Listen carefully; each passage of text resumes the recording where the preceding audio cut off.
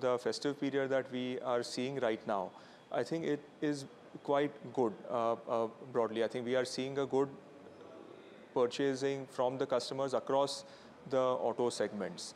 And from the Vahan numbers, which we have been tracking very closely, I think the numbers are seeing very positive, and we are prima facie looking at a 5-6% growth over last year's festive period. So I think we should be anywhere close to 400,000 cars for this month is what the trend right now is looking like. For Landmark, we now operate 10 brands across 11 states in the country. And because our focus is mainly on the premium and luxury car market. And as you know, in the last few years, the Indian consumer has now moved more towards the premium side of the auto buying as well.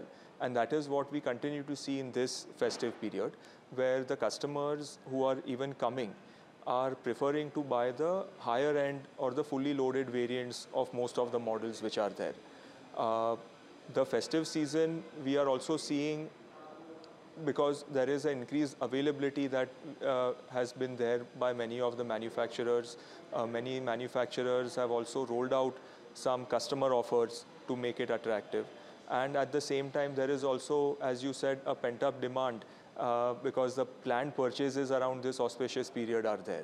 So I think all put together, I think we are in for a good Diwali period this year. Now, essentially, because we have seen that the first 6 months of this festive period, for cars especially, we have seen brands like Mahindra doing very well, but the others have been struggling to show growth compared to last year. So they have been showing 1 to 2% growth, while launches have also been on the premium side, which is somewhere you operate in. For the brands, as you rightly said, you operate 10 brands. For the brands that you work with, how has been the first half of the fiscal year specifically? And what's the current inventory picture, so as to say, for you? Because we have seen inventory has been built up, and dealer associations have been complaining about that the number is currently quite high leading up to the festive season. How is that for the industry according to you, and for Landmark specifically as well? Yes, I think there has been a lot of, I think, coverage around the high inventory that the industry has been sitting at. I think the last FADA report of last month stated that the days were anywhere between 70 to 75 days inventory, which the industry was sitting at. Coming to Landmark, and this is what we had given in our latest filing as well, we have been able to manage our inventory better. We are anywhere between 42 to 45 days till last quarter. So we have been able to manage our inventory cycles a little better, and to a large extent stay away from the stocking which has most of the industry has been going through. Having said that, I think after the festive period that we are seeing, I do think that the overall stock levels should come down by a reasonably good amount across the automobile sector. Now, you did mention about the 10 brands that you operate in. So you are present across brands like Mercedes, and now you've added something like M&M in the foray as well. Kia is coming up as well for you, and MG is another brand that you've added over the last 12 to 18 months. For them specifically, how has been the customer footfall, so as to say? Do you see an increased number of people that are coming in for inquiry for these brands? Because it's also kind of away from the strategy of just being a luxury dealer or retailer in the country. You've moved to a premium to luxury retailer now. How do you see that change that has happened, firstly, over the last, for the company itself? It's a big change because you've added, I wouldn't call it mass brands, but premium brands that operate in the SUV segment. So how have you managed to have that change specifically? And what has been the customer response coming in specifically for these premium brands, so as to say?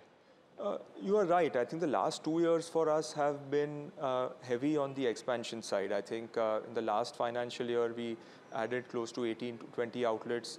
In this year, we will add close to 25 outlets, 23 of which are already operational by the end of Q2, mainly for the three brands that you mentioned, plus some for our existing brands as well. So the premiumization trend has been going on, especially since COVID, it has accelerated. I think, and premium is at Landmark what we define as generally cars having an average selling price of 11 or 12 lakh rupees before GST.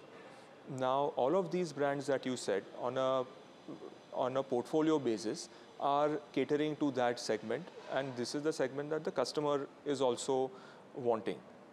If you now see that majority of the Indian market has moved above the 7.5 lakh rupee price point, with more than 40% of the market being upwards of the 10 lakh rupee price point. And within that, the customers are also choosing the higher end or the top end variants, which are fully loaded. Now, to give you an example, we are seeing that the age of the customer is actually coming down. Now, for Mercedes-Benz, if I was to give you an example, the average age of an S-Class buyer has come down from his mid to late 40s to the late 30s. Now, that shows the aspiration and the willingness of the younger generation to actually show their success and their wealth. Also, continuing with Mercedes-Benz, we are seeing that from all the cars that they sell, 25% of those cars are what they call as the top-end vehicles, which are made up of the Maybachs, the EQS, the electric sedans, the AMG performance vehicles, the S-Class. So 25% of their overall sales comprises of these top-end cars.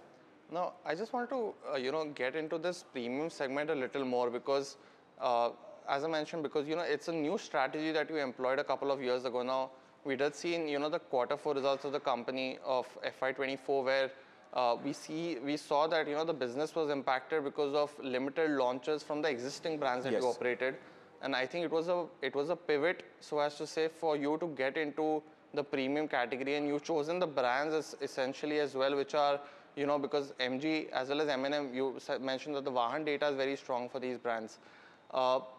Was it a tough transition for Landmark to get into these brands? Because now you're addressing an audience which will potentially be buying Mercedes much later in the future, but you're addressing a new crowd which you wouldn't have essentially addressed with the existing brands as well. So talk us through that specifically of how that has come in, and how are you addressing this new crowd? Because you mentioned that the average age of the buyer is also reduced. What is different that Landmark is doing to address this crowd? So you are right. I think last year we realized that though we had a good bouquet of brands, we realized that maybe we needed to have a wider diversification even further. So we added 3 high growth brands with Mahindra and Mahindra MG as well as Kia. Now, which were in the segment we wanted to be, and which basis the data were going to be long-term growth stories in India. So for us, the transition, I would say, was quite natural, because even apart from Mercedes, which is the luxury brand, we were catering to the premium segment with our other existing brands like a Volkswagen or a BYD, to an extent I would say Honda or a Jeep. So we had experience in working with the premium brands as well. And these 3 brands, I would say, were a natural fit. So MG we started last year, Kia and Mahindra we have started relatively recently. And I think we have been able to hit the ground running for the most part. And I think as these brands scale up and mature over the next few quarters, I think we'll start seeing the benefit of these brands to our performance.